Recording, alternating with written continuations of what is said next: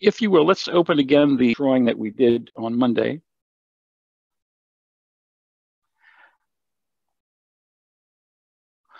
And what I would like to do just next to this, just as long as we're here, we have that as an example, is to start putting together the plan of this room, which is considerably more complicated. And my guess is it'll take us.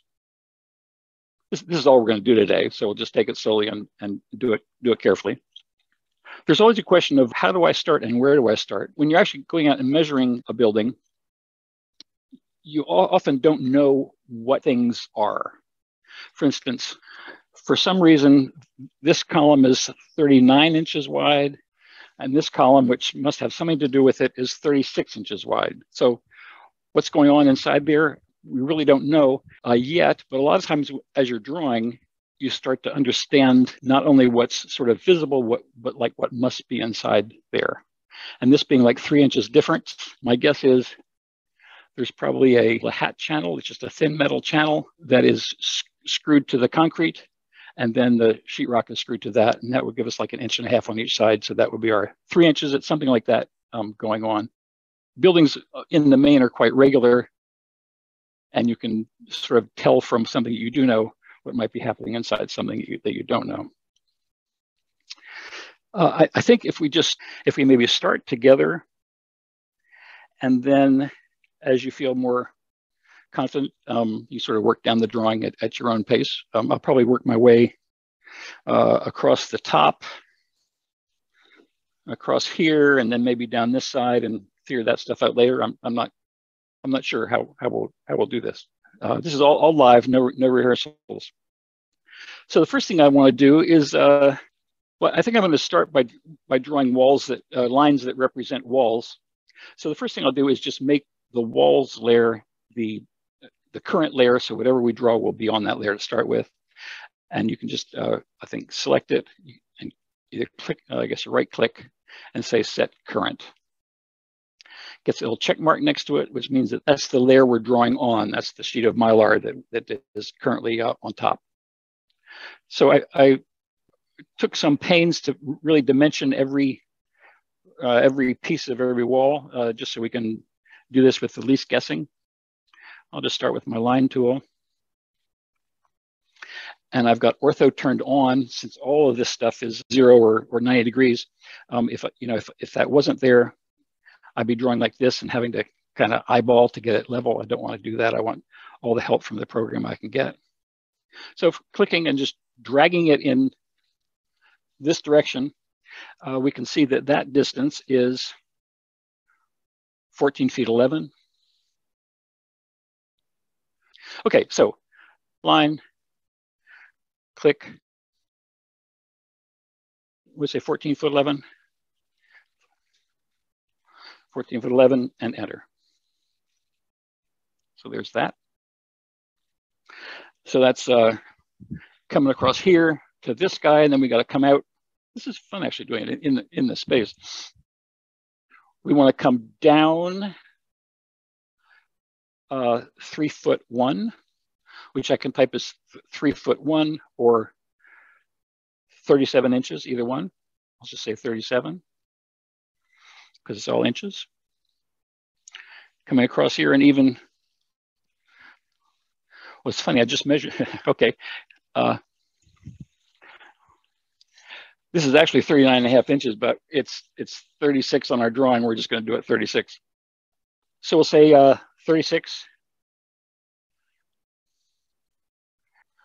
And you can see that this side of the column is shorter than this side, and that's this number over here, the 1 1.25.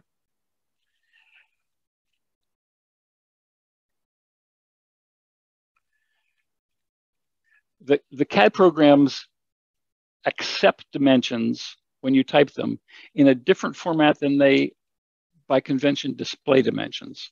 You can see here we've got a dash between the foot and the inch mark. And when we're entering it, we put the dash between the inch and the fractional inches. So as I'm going back up here, I'll do 1 foot 1 dash 1/4. I gotta, well, you can see what it is up here. I think I figured out this zoom thing better. Yeah, there. So what you actually enter there is 1 foot 1 dash a quarter, or 1.25.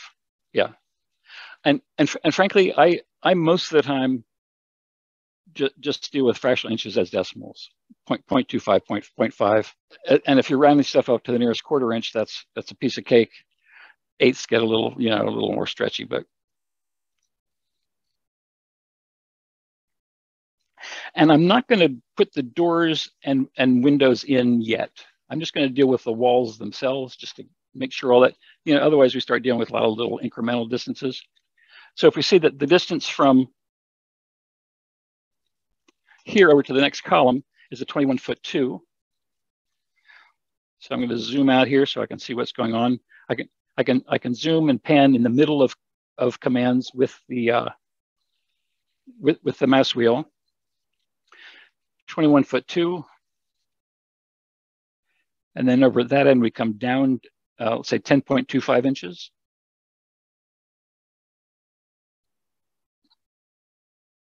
Over 1 foot 8.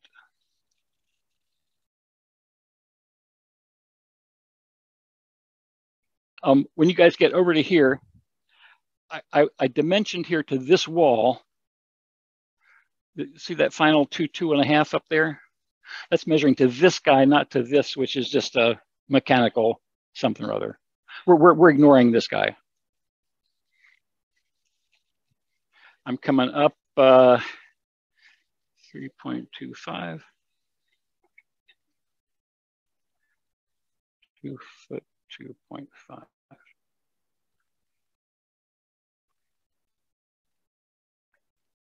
I'm just going to draw. I've gotten over to the wall, which continues, straight on down. We'll end up dividing. I'm just going to draw it long down there and come back, and we might trim it up, make it longer, make it shorter. We'll see what happens. Let's make these walls. Let's offset these 6 inches, and since we know that this in here is pretty solid, we'll just end up offsetting this guy 6 inches and come down and offset that long one 6 inches, and maybe just go straight across. That's, I didn't get into that room to measure stuff. I'm sort of guessing at what's there. But a lot of times the draw and the offset, you almost alternate back and forth between them. So let's pick offset. So the offset distance will be 6 inches. And now it's saying, now we can pick the object to offset. Let me get out of here. So I'll pick the that wall and kick it to the outside. And then I'm going to pick this wall and kick to the outside. And I'll pick this little guy and kick it up 6 inches.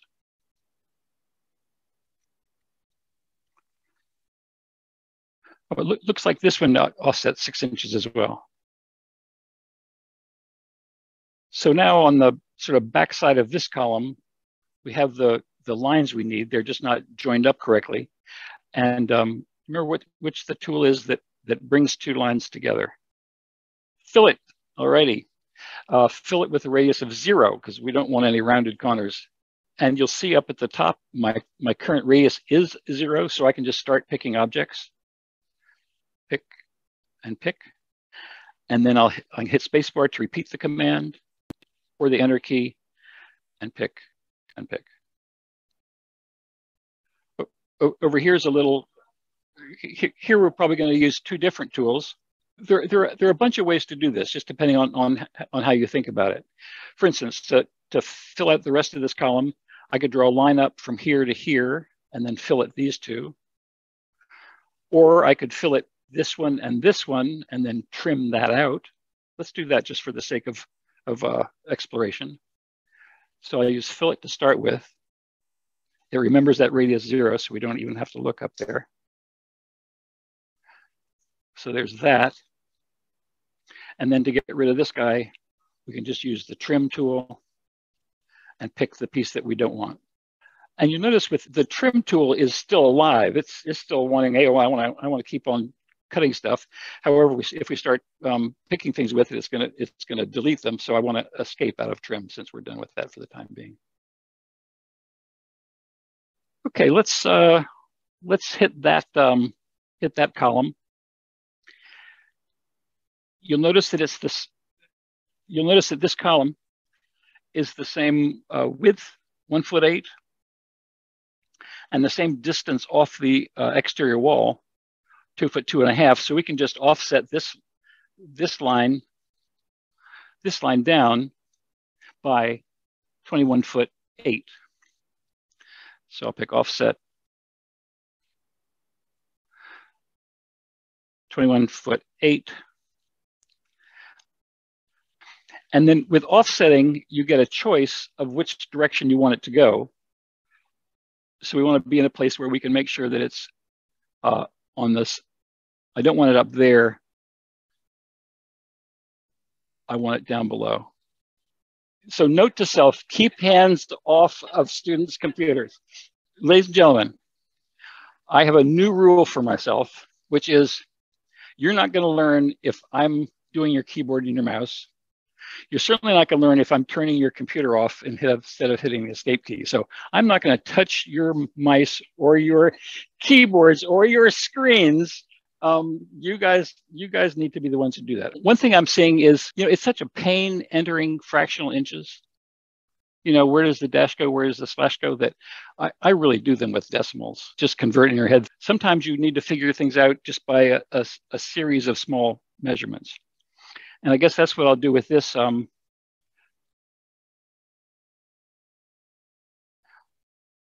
offset this this side of this guy down 21'8".